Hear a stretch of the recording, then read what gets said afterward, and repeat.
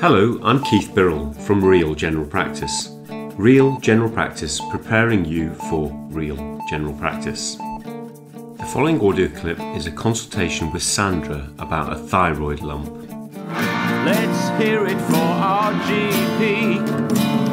A way of looking inside holistically. Bring out the changes with our GP. Skills improving, risk removing, no confusing. Good morning. Good morning. Hi there, Sandra. Nice to see you. How are you? Can I just check your date of birth? Yes. Perfect. Great. Okay. How can I help you today? I've noticed that I have a lump just about here, and sometimes it looks a little bit visible, but I'm not quite sure if it's anything or just nothing. Okay. So I just thought I'd come and ask you about it today. Before we go any further, is it okay if I just check, is there anything else that you're hoping to discuss? Not really, no. Just Okay. fine. And that lump's been there for a wee while? It's been there possibly about 6 months or so, Okay. maybe a bit longer than that. But I just sort of ignored it at first, but I'm not quite sure if it's getting a little bit bigger or it's not. I don't know if it's my imagination. Okay. It's just...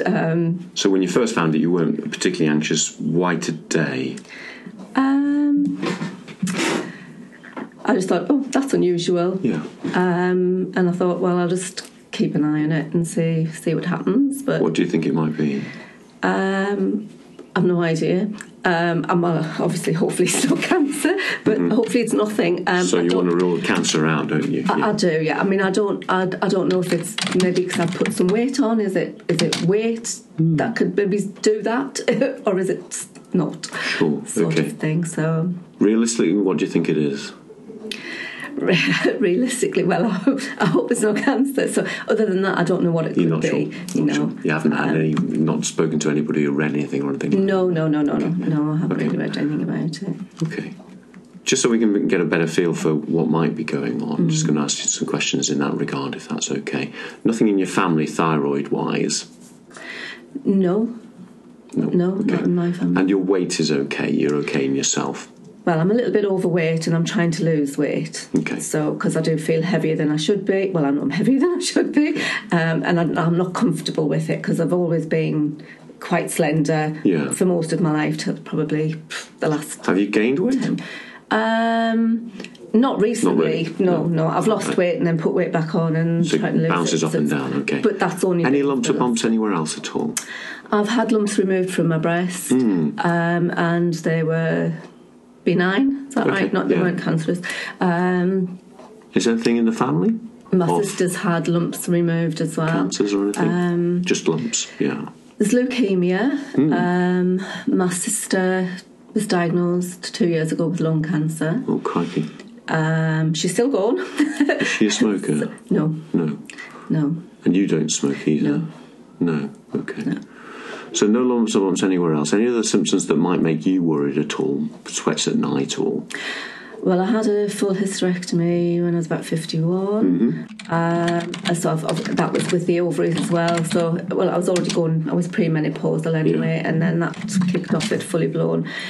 Do you get flushes with that? I'm still suffering from that, but that seems to be easing off. Okay, so not quite right, but your general health otherwise, health... We don't see a lot of you, do we? No. You had a mini stroke back in February of 2016. Yeah. No further episodes like that at all. No. And no changes in your medication recently. No. And the medication you're on at the moment includes a statin and a medicine to stop your blood from being sticky. Your blood pressure's always been okay, hasn't it? Okay. Yeah. Nothing else that we need to concentrate apart from this lump. Except I did stop taking the statins. Obviously, there's always okay. I mean, I haven't. They're there, but I'm sort of a bit concerned because I was worried that the doctor the last time said something about my liver. Yeah. The results from the blood tests were a bit high or something. Okay. And she said come back and get them tested after a couple of months, but I never did, obviously. Okay. Did they suit you, or was it just down to the liver function test? I don't know, because I just felt my urine was becoming quite yellow. I recently had an eye test, and he said my eyes were slightly yellowish. Right. So I don't know. We need to talk to you about your fears about the statin and decide with you if statins are right for you, if that's okay. And I've got a number of considerations for that, but because you've had a mini stroke, we want to do everything possible to keep the risk of future strokes to a minimum. Your priority today is your lump in your neck, so let's do that today. And can we do the statin thing next time, if that's okay? Yeah. I suspect you might want to take a statin again at a lower dose, because it doesn't sound like it was causing any major harm, and the liver function test is probably a sideshow, but we'll come back to that, okay? But let's focus on the neck, if that's all right. Been there for about 6 months, got a little bit bigger, decided very recently to come and talk to me about it to try and rule out cancer. Was there anything in particular that you were hoping I would do today for you? Not really. Not really. Just give an opinion about it. Yeah. And who's at home with you? Just my husband, but he's at work. Yeah. And I'm supposed to be at work. Did he have an opinion about this at all? He doesn't know. I haven't mentioned it to him Not yet. Discussed it with him? No. Doesn't even know that he's never noticed anything? No. Okay, well, that's helpful to know. But when I look in the mirror, I can see a little bit of a lump, Okay, it raised. Good. I'll give you an opinion about that in a minute, and then we'll decide what to do about it. In other respects, you already mentioned you're not a smoker. No other habits that I need to know about. You're not a big drinker or anything like that. No, have a glass of wine. Don't know weekend, but that's it. Work-wise, I work full-time. what do you do?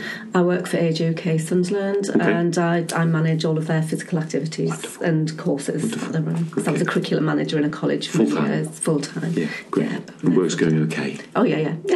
Good. All right. You look happy otherwise. Yeah. You do your blood pressure review. We'll do that as a part of the kind of statin check, if that's okay. We're going to focus on your neck today. So you've noticed a lump here. And when is that lump visible to you? Well, it looks, every time I look in the mirror, I can see a certain angle, I can see a slight raise in the skin just here. And then if I sort of go like that, I could feel the lump underneath. Right. But no lumps anywhere else? No lumps on your armpits? No new lumps in your breast at all? They feel all the same as usual? And as you say, your weight's been fairly static. So I'm just going to have a wee look from the front, and then I'm going to go around the back. And there's no goiters in the family, no thyroid swellings in the family. That you're aware of? Not that I'm aware of, no. Just going to come around the side. Can you swallow for me? And that swelling moves with the swallow, doesn't it? Can you feel it as well? Just to check that I'm feeling the same thing. Yeah. So it moves when you swallow, doesn't it? So that's your thyroid gland. Right.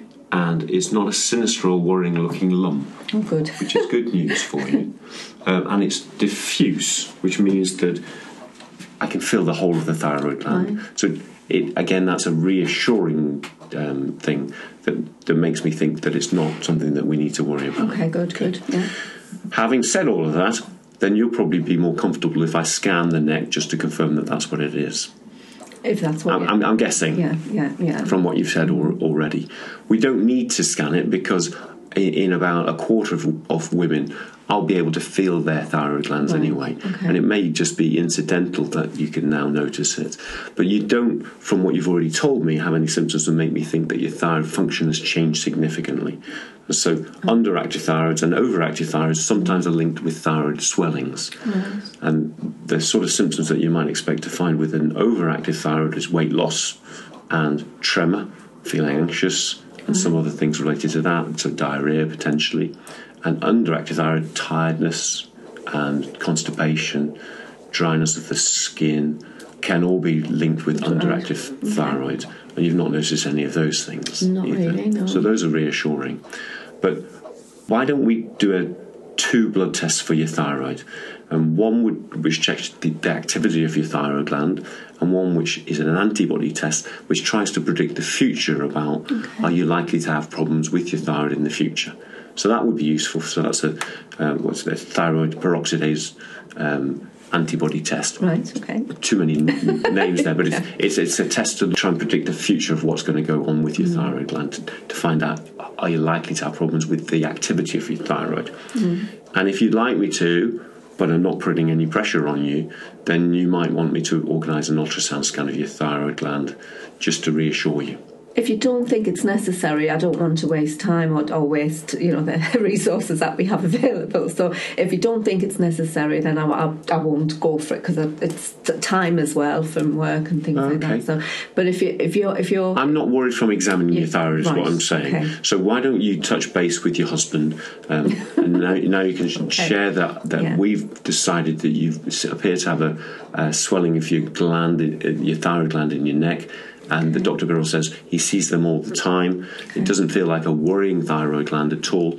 But if it's changing, we scan it. Okay. If it stays as it is, then we don't scan it. Okay. But if you decide that you want to scan, I'll organise that scan. Right. Does that make sense? Yes. So we'll arrange a blood test within the next. You had your thyroid checked last year, and that was fine. Right. We'll do it again now, and we'll do that antibody test. You'll have a chat with your husband, and then give me a call if you decide that you want to scan. But otherwise, keep an eye on your neck, and if you're finding that there's any change in the appearance of it, and usually if you're finding there's more of a lump on one side, we'll do the scan. If you just make a routine appointment to see my nurse for the blood test, the results will be back within 7 days. Okay. And if you wanted just to touch base with me after the blood test has been done, so 7 days later we'll have the results, and we'll just discuss your future plans after that. That's wonderful. I'm almost certain it's not cancer. Good. But if it develops, if you do find that you've got a gland in the side of the neck that's getting bigger, we scan it. Okay, that's fine. That makes sense. Yeah, that's great. Any questions? That's put my mind at ease anyway, so that's good. After the blood test results, do I need to make an appointment when you get them? Do I need to come see you or not? Or just... Well, usually just a telephone consultation would be more than enough to address any concerns. But if you prefer to see me face to face, I'm happy to do that too. Okay. All right. Okay. And then I can advise you further. Brilliant. That's lovely. Right. Yeah. Thank you very much. Thank you. You're welcome. Bye. Let's hear it for our GP. A way of looking inside holistically. Bring out the changes with our GP. Skills improving, risk removing, no confusion.